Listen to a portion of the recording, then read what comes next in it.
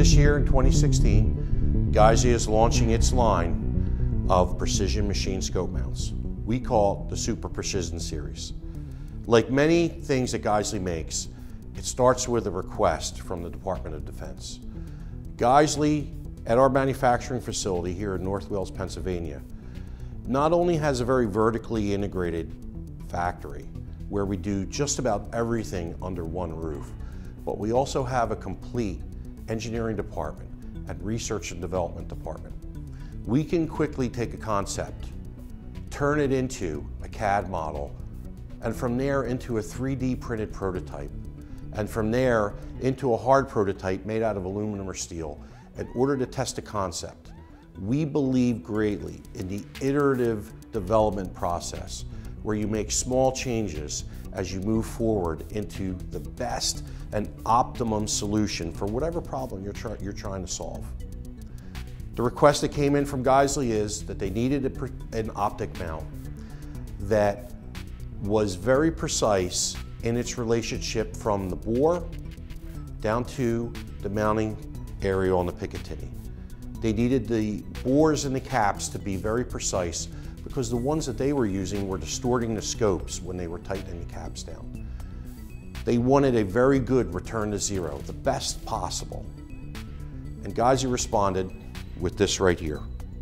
This is an optic mount designed specifically for a 30mm scope that a DoD Special Operations Unit uses.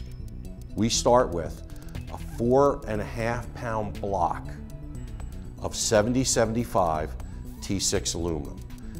7075 aluminum is the same high strength aluminum that the upper and lower receivers are made from on your AR-15. We machine that away until we're left with a 5.5 ounce scope mount right here. 4.5 pounds to 5.5 ounces. It's very wasteful.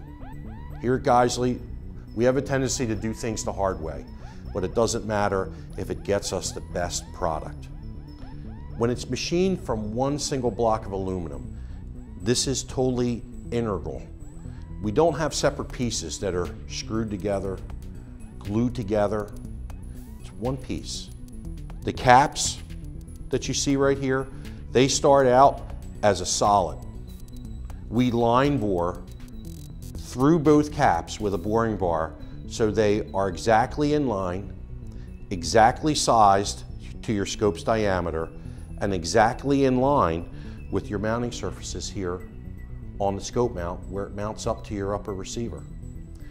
These caps are then split with a jeweler's saw, and each cap is serialized to the base so that when you put these back together, each one is exactly in its appropriate position so that it maintains the best possible precision alignment to your Picatinny down on the bottom. We chose on the Geissele Super Precision mount to use the classic nut and bolt method. The reason, this is the most secure way to mount a scope mount to a Picatinny rail. Inferior lever mounts do not provide the 1,400 pound clamping force that each one of these bolts provide on our Geissele Super Precision mount. Each bolt is set lower into the Picatinny groove than most other mounts that we've seen that use this same type of system. That means that you get a much better pinching effect down close toward the center of the Picatinny rail where the two angles intersect. Each bolt is a shear lug. What that does is it stops the back and forth rearward movement of the scope mount during recoil or counter recoil. Semi-automatic weapons have a counter recoil effect when the bolt carrier slams home. We precisely size these bolts to act like shear lugs that aren't loose, that don't flop around in the Picatinny rail. And again, in order to do things even harder, Geissele machines two shear lugs into the aluminum of the receiver. So there are 4 pathways to resist any back and forth movement, precisely machined to the minimum tolerances of a Picatinny rail. When you put this scope mount onto your rail, you will notice there's very little back and forth movement. What this means is that it has exceptional return to zero properties.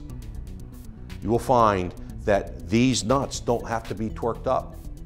They basically can be hand tightened with a 1/2-inch wrench or a Leatherman screwdriver tool, and you will have return to zero that's better than anything that you've ever tried.